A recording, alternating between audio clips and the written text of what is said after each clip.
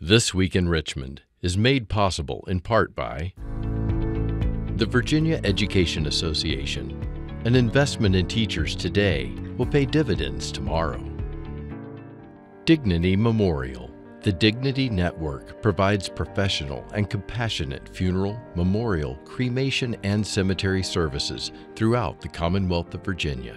Virginia Hospital and Healthcare Association for jobs, the economy, and public health, committed to advancing health and economic opportunity for all Virginians. Virginia Tourism Corporation, promoting why Virginia is for lovers, lovers of wine and craft beers, the outdoors, beaches, history, music, and more. Fall in love with Virginia at virginia.org. Additional support provided by these sponsors.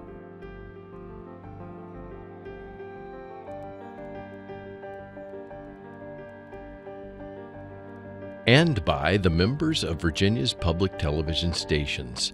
Thank you.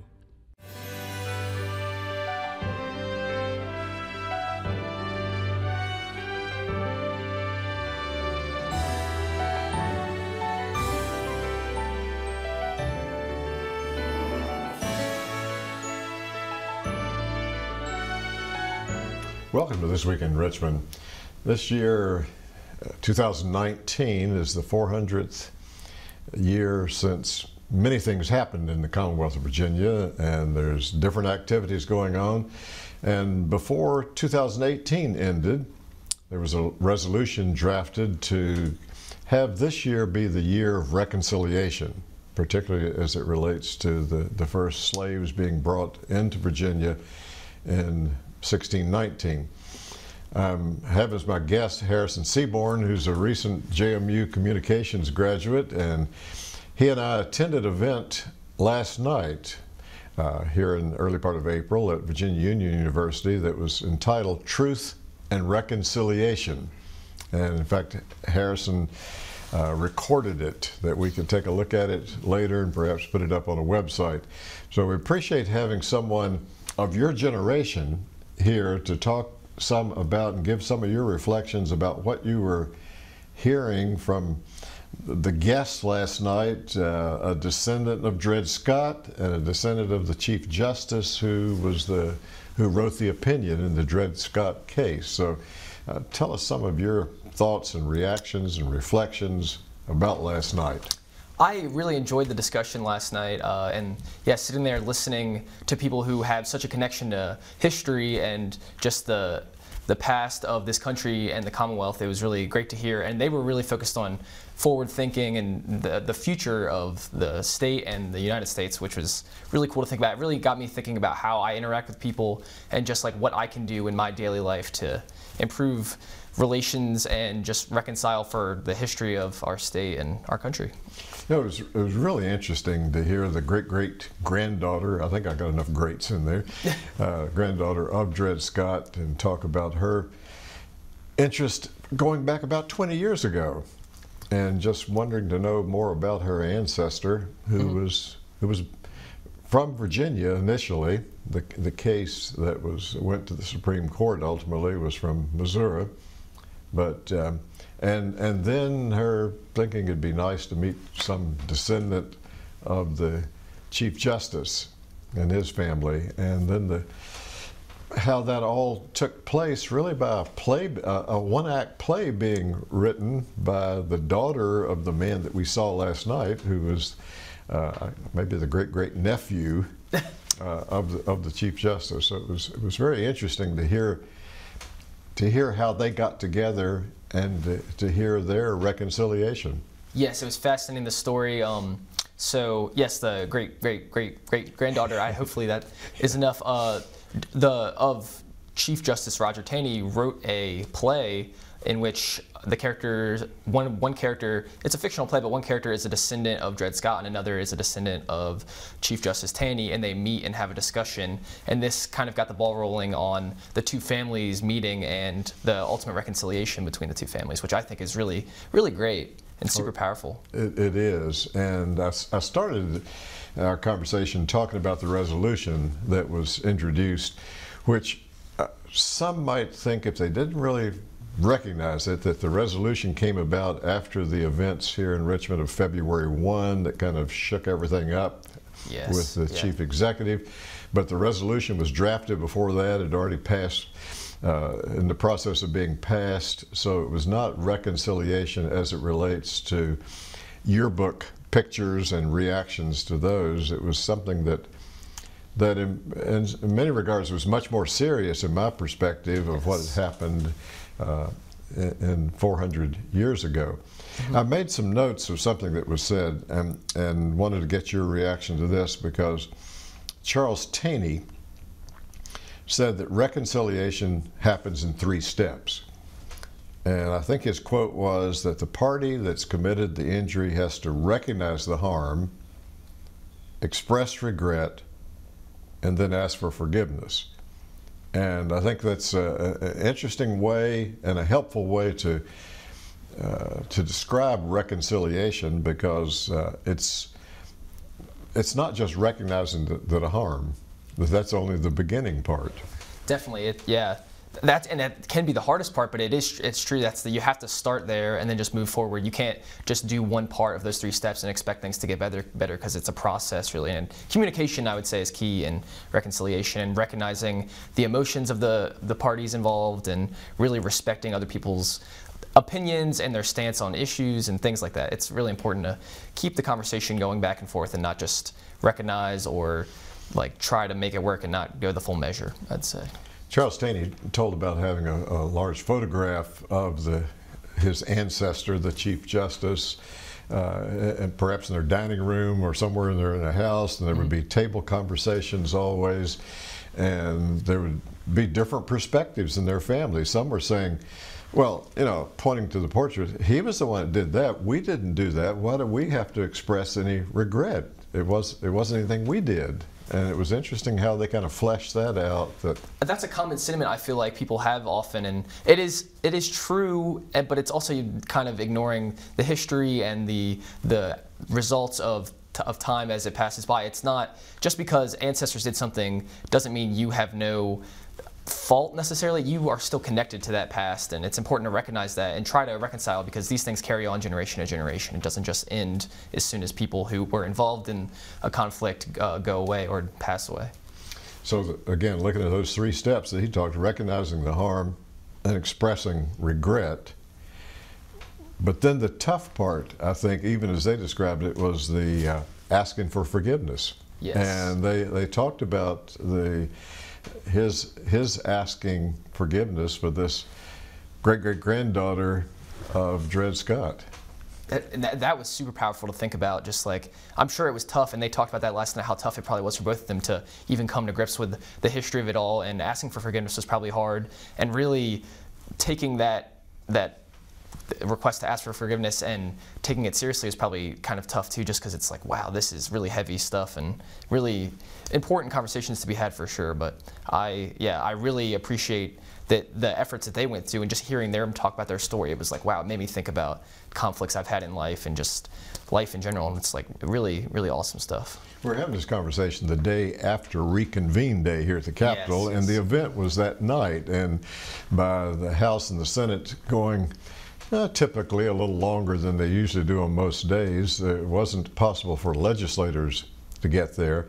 But the event was organized by a group, Virginians for Reconciliation, which is the group that got the resolution introduced, and then the resolution passed. And from every indication of what we were hearing last night, this is just the first probably of many events that they will be trying to conduct around the Commonwealth. That's awesome. That's exciting, definitely. More events would be great. Just keep the conversation going, and it's a process, and I really enjoyed hearing what people had to say last night, and the more perspectives, the better, I would say, in these issues, just to it really opens your mind. You know, as we would wrap it up and get any concluding thoughts that you might have, some of mine were that Charles Taney talked about an initiative that he started sort of on his own in dealing with this, called Breaking Bread, in which he was working to get people with diverse racial backgrounds together for a meal. And he talked about being in Connecticut, and when he wanted to do this, he realized he didn't know someone that he could invite. And that was kind of surprising to me, but not shocking, because so many times where we live, and occasionally even where people work, they're working only with a certain group of people, ethnic, religious, racial backgrounds, and they don't know other people.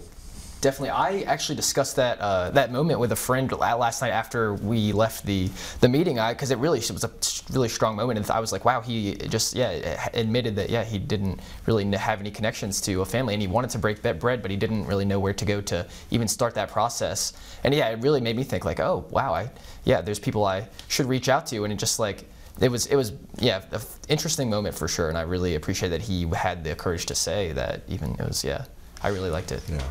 Well, appreciate having you on. We could have had someone my age or near my age on, but I think really interesting to hear the perspective of someone, a recent college graduate, and your reflections. And for people who want to know more about the organization, they can go to the website. We're putting it up on the screen. But apart from the organization, I think the challenge last night was do whatever it is you need to do. You don't have to follow somebody else's program, but do whatever would be helpful in your case if you think that there's some need for reconciliation, to work on that individually. Definitely, looking inward and really thinking about how you're interacting with people, and thinking, what can I do to try to break these barriers down, I think is really important for all of us. Harrison, thank you for being on This Week in Richmond very much. Definitely. Appreciate your being on. Yep. And tell our viewers to wait just a moment, and they'll be hearing from the governor's chief workforce development person talking about what's happening in workforce in the Commonwealth.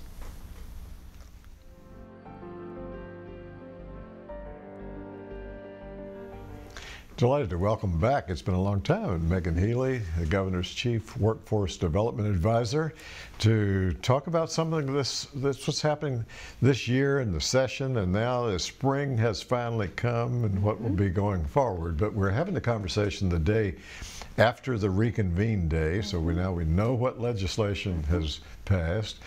And going on the LIS system and just keying in workforce, you just get bill after bill after bill, and a lot of them now say chapter that they are in the code. So you start with any one of those, and I've got some notes about others that I'll ask you about too. Great, yes. We had a great year of workforce. We know that a lot of people are excited, both sides of the aisle, about workforce. We've done polls out in the field with the governor and a lot of other people running for election of polls, and workforce is really coming to the top. Yes. It's a huge need. You know, when I took my position, it was really about working with people with barriers to employment, but now it's really about helping businesses, because we have more jobs posted than people that can fill them. And so we're really getting a strong signal from the business community. We need workers, and they're even more likely to kind of help and support the workforce system that we've never seen before. So it's kind of an exciting time. So some of our legislation that we worked on this year that was really successful is really thinking about what partnerships look like and making sure that our workforce is business driven. One of our bills, thanks to Delegate James, carried was around apprenticeships. So we hear businesses over and over again that say, you know, I would love to do apprenticeships, but I only can take 3 apprentices, but then now I need some type of classroom instruction that goes along with registered apprenticeships. And so what we helped support Delegate James in a bill was that the community college would provide related instruction to high demand apprenticeships. And so, and it would be online or face-to-face or in blended formats. So we have, if a business in Southwest Virginia wants 3 apprentices, and that apprentice can actually go online and get the related instructor that's required for registered apprenticeships to finish out their apprentices. Oh, that's wonderful. And in case our viewers didn't know, it's great to have the governor has someone who was vice chancellor of the community college system, and it had been a professor and teacher Yes. also, so you knew that side of it. So that's Yes. that's worked well. Exactly, and the business community is really what brought that issue to us. You know, we have a great apprenticeships in Roanoke, but since they're so great, people drive 2 hours to go to work on the sites, and they have to drive 2 hours home, so they just didn't have time to sit in a classroom for additional. So that was really great, and we had a lot of other businesses who really supported that bill. One of the things we are looking at is what's the future of work. So I think in 10 years, jobs are going to change.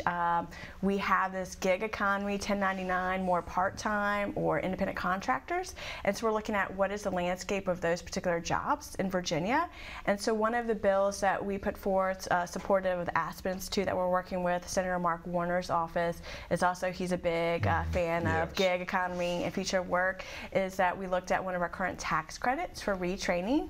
And then we basically, so a worker training tax credit that Delegate Byron put forth, and it really looked at how do we better support businesses that want to continue training, as well as these tax credits, the lower income, the lower pay of a person who works there, the employee, the higher the tax credit. And so it's really thinking about how do we upskill our current workforce, but how do we also support companies that might have the gig economy that they can also support with education and training. So some of our viewers who are maybe just hearing about this, that they're maybe not as actively involved in their chambers as they could have been. Does the tax credit help defray a certain portion then of what they, the salary that would be paid, or the wages, or the 1099, or? Really what it does is it pays, the tax credit pays the money that the employer invested in the training. Oh, excellent. So back pay. So if they send an employee to be upskilled or current, if it's a part-time or full-time, to go get some type of training, if it's through a community college or one of our great proprietary schools or training academies, that then they get a tax credit up to a certain amount on the training that they spent. Now, I noticed something else too about a credential grant fund and program that was successful. That's a little different from the tax credit, but how does that work? They actually go hand in hand, surprisingly, when we think about the future of work. So we have our Workforce Credential Grant that came out a couple years ago. It was huge support from the General Assembly, and every year we've kind of bumped up because they've showed with a lot of the research that it's more of an, I would say, they call them like swirling adult. It's been this short-term training that's funded through the state. 2/3 of the funding for this particular training comes from the state, and 1/3 comes from the student that enters into it. And so with this Workforce Credential Grant that we've been working on, also called Fast Forward at the community college system, it's been really, really helpful to get people within 6 to 12 weeks quick turnaround training to get into these jobs in high demand, or it's also used to upskill. So the training that we provide had to come from a hot occupation list that we have, that the Workforce Board, Virginia Board of Workforce, actually approves this list, and then the community colleges provide the training. And really how it works is that the student pays the first third, and when they complete the class, the state pays the second third, and then when that student completes a certification, which is recognized by the industry, then the state pays the third. So we've added, the governor on his budget added $4 million to that pot so we can have more students go through that program. Yeah, I know you got some of your start in Danville, Martinsville, and that part of the Commonwealth. So let me ask you, for the really underserved areas of the Commonwealth, are those community colleges get geared up too, so they'll be able to do that? I'm thinking we're having a conversation in Richmond, and you would think that certainly the two major community colleges here would have it, and others, but is that pretty much system-wide that they'd be able to hopefully get this? That's an excellent question. We actually, the Workforce Credential Grant, it's actually been more popular in rural areas than urban areas. Oh, it is? Yeah, so there, there's a connection to the businesses that are looking for that entry-level training, and then the community colleges are better aligned to provide it because they have additional funds. And so we actually see more and more students from the rural areas. actually get these credentials versus the urban areas. We still have some, like Northern Virginia, because of government contracting and what the landscape of work looks like, a lot of people still need bachelor's degrees up there. So they're still looking at ways to have more affordable pathways, but many to the bachelor's degrees. We're trying to change that because we still have plenty of jobs out there do not require a bachelor's degree. But in the areas, especially the rural areas, when that's not, bachelor's degree is not required, it's specific skills. If it's in advanced manufacturing or other kind of industries, we've seen more and more popularity actually in those areas.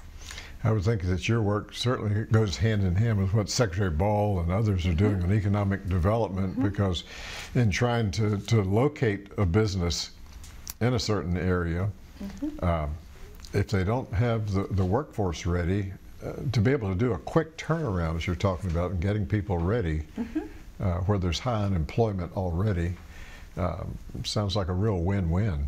Yes, no, it's a great point. I mean, I work very closely with Secretary Ball, actually all the secretaries, if it's with even health and human resources, social services, right? Because we want to support people that are on different social services to make sure that we can get them jobs. We work with DMAS for anyone who's on Medicaid, try to get them jobs, really to build those skill sets. But then with economic development, that's the #1 thing businesses are looking for. They already have done their research before they enter usually an area, and it's really just confirming that we have the talented workforce for them. You know, one of the other successful legislation that I spotted was something about local workforce development boards. So how does that fit into the whole puzzle as perhaps a significant piece? So in Virginia, we have 15 local workforce boards, and what they do is we actually have around 62 career work centers that we have our workforce centers, and some are very comprehensive. So they have job services like employment services that would include interview skills, resume building, job search. We have a technology that supports that, but then we also have training and education providers if it's from adult basic ed, which is for anyone that does not have a high school diploma. And then we also have from Department of Aging and Rehabilitative Services, so anyone with people with disabilities, and a disability can be intellectual, cognitive, physical disability, but it also could be someone who can't pass a drug test to get a job, and so on the behavioral health side. And so we have these veterans is another at many of our places, so we have these comprehensive workforce centers that our workforce directors oversee. Part of the federal funding model that comes through the governor has oversight of federal workforce funds. One is really about education and training and the operation of these centers that fall under these 15 directors. I know it sounds complicated. It kind of is. I'm glad you asked me this last year because I might not have known all the answers that I know now. Yes. And so really that legislation was that we did a study this past year, thanks to the Weldon Cooper Center that helped support this study, to look at who's out of work. There was a national study done by Brookings Institute, so we wanted to replicate that in Virginia to see where the pockets are of people out of work. With a low unemployment rate, it doesn't tell the whole story, specifically in rural Virginia. And so we found that there's 650,000 people that are jobless, so we could not find them. Wow. And we took out anyone who's retired early if they were in the military, which we do have that in Virginia. We took out any parent that might stay at home that are in a household that does have a median wage. So if it's stay-at-home mom or stay-at-home dad, they're not in the sample. We're not considering them out of work. We took out anyone who's currently on federal disability. And so we found out there's 650,000 people. Oh, 650 after all of that. Yes, yes. And so we broke it, we sliced it with educational level. It's amazing, 20% of them had bachelor's degrees. But then we looked at the different regions as well. But when we look at youth, which that bill, basically after that study came out, Delegate James' bill wanted to really look at opportunity youth and make sure that our workforce board directors really target that population. We have about 100,000 people in Virginians from 16 to age 24 that are not in school or not in a job. And so that legislation they're required at the region to really help this population. They get additional funds from the federal government too, but that bill added a little bit more structure to make sure they're really doing their job. Now, one interesting thing I'm trying to piece together, because I think at the beginning of our conversation, I think I heard you say that there are jobs out there and you're trying to get people ready for them. So are some of these 600,000 just too far away, live too great a distance from where the jobs are, or what? Not that people need to relocate, but it sounds like that there are jobs some places waiting for people, people at other places looking for a job. Yeah, pretty much there's two things I would say are the skills and the supports that we lack. So one is the mismatch of skills. So we have these jobs that have specific skills, and then we have people that might, and I consider them like on the sideline, who don't have the skills or know how to get those skills or where those opportunities are. And then we have, but then also the supports, right? So if you need to go get the skill and training, or if you need to get that job, you might not have childcare. You might not be able to pay for childcare. Yes. You might not have reliable transportation. So when you talked about the distance between the job and the person, it could be in rural areas, it's transportation. We know that life happens, and many students drop out of school or trades or their job because they have a flat tire, and then and they don't have money to pay for that flat tire, so they can't figure out how to get to work. And so really the workforce system is really, I always call it like skills and supports, because we can't just get the skills, we have to wrap supports around it, and that's why we partner with a lot of different organizations like social services and our others. Megan Healy, I wish we had more time, but thank you so much, and we want to have you back on, and thank you for what you're doing on workforce. Yeah, thank you very much. Thank you. Thanks. This Week in Richmond is made possible in part by the Virginia Education Association. An investment in teachers today will pay dividends tomorrow. Dignity Memorial. The Dignity Network provides professional and compassionate funeral, memorial, cremation, and cemetery services throughout the Commonwealth of Virginia. Virginia Hospital and Healthcare Association for jobs, the economy, and public health. Virginia Tourism Corporation, promoting why Virginia is for lovers, lovers of wine and craft beers, the outdoors, beaches, history, music, and more. Fall in love with Virginia at virginia.org. Additional support provided by these sponsors.